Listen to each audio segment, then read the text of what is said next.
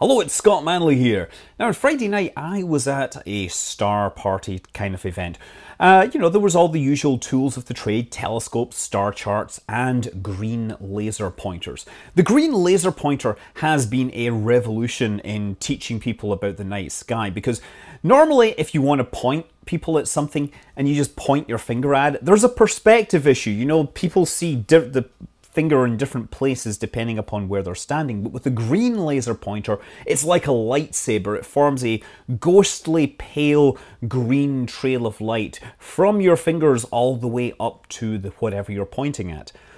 Now, during the event, a satellite flew over, Meteor B. It was a Russian, I think it's a Russian weather satellite. Anyway, lots of laser pointers converged upon it as everybody wanted to make sure their friends knew where this satellite was. And I got to thinking, if you were in space, could you actually see these laser pointers on the ground? So legally in the US, laser pointers have to have a power of less than 5 milliwatts. You can sell more powerful lasers, but you're not allowed to call them laser pointers legally. And I'm going to point out it's also illegal and very stupid to point any lasers at aircraft, because you can temporarily blind or dazzle parties. But you know, at astronomy events, people will point out things in orbit which may have people in them, including the space station. So would an astronaut in orbit be able to see this laser if it was pointed at the space station? So assuming it was pointed correctly, the green laser pointer, they use a diode pumped solid state laser, and the typical one will produce green light with photons of a wavelength of 532 nanometer.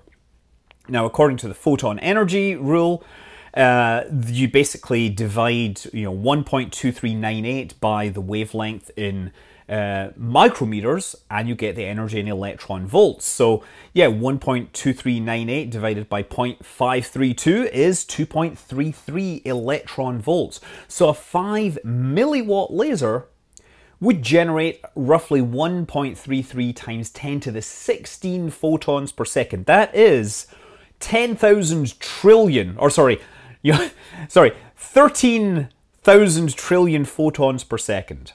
The next question is then, how many of those photons would reach the space station? So what you have to do now is figure out how wide the laser beam would be by the time it reaches the space station. Now, lasers are often portrayed as perfectly parallel beams of light, but because of the wave nature of light and the finite size of the optics, the beam will actually diverge as distance increases.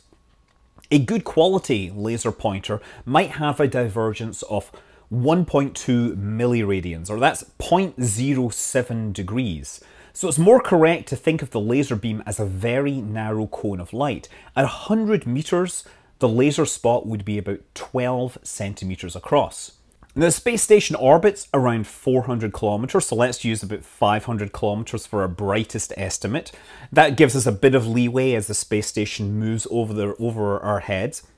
And so yeah, that distance, 500 kilometers, the beam would now be about 600 meters across. That's wide enough to actually cover the entire space station and a fair chunk of space around it. And roughly that's 283,000 square meters.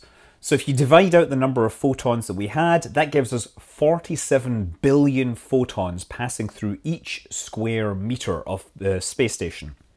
And it sounds like a lot, but the pupil in the human eye is actually really, really tiny. It's only a few millimeters across, so obviously only a tiny fraction of those would go through the eye. But astronomers, we actually like to measure star brightness in magnitudes. And the rough rule of thumb that I kind of have in my head is that a 0th magnitude star corresponds to about 10 billion photons per square meter. And that's visible magnitude. So you ignore the photons that are outside the range of human perception, the infrared and the ultraviolet. And guess what? This green laser light is right in the middle of this range, so none of that light goes to waste. So yes, 47 billion versus 10 billion, that's good, 1.5 magnitudes. So that's magnitude minus 1.5. That's as bright as the star Sirius, the brightest star that we see in the sky other than the sun. But That's assuming that the laser could be pointed accurately enough at the station. And handheld laser pointers aren't really set up for that. Not only is the precision required high, but the target is also moving. I mean, look, here's a video I took of the space station passing in front of the sun. Look at how my wobbly old man hands have a hard time keeping the sun in the middle of the frame. Now imagine tracking that space station at the speed that it's moving. But look, given the right tools, humans can reliably point with the precision required. Specifically, sharpshooters in competitions will happily hit targets that are a few centimeters across at 100 meters. So that's accurate enough, although that doesn't account for the tracking that would be required to hit a mobile target. So at best, an astronaut might see a green star flickering on and off at star parties as those laser pointers whip around and occasionally end up pointing exactly the right direction. Now, of course, a wider beam makes things easier, but as the beam gets wider, it makes it fainter. The other problem is that if you can see the space station in the sky, if it's lit up, then it's daylight for the space station. It's in sunlight, so the crew are going to have a hard time seeing any lights on the ground because of the brightness of the sun. Which means that if you want your dinky little handheld laser pointer to be visible, you need to aim it accurately at the station while it's still in the dark.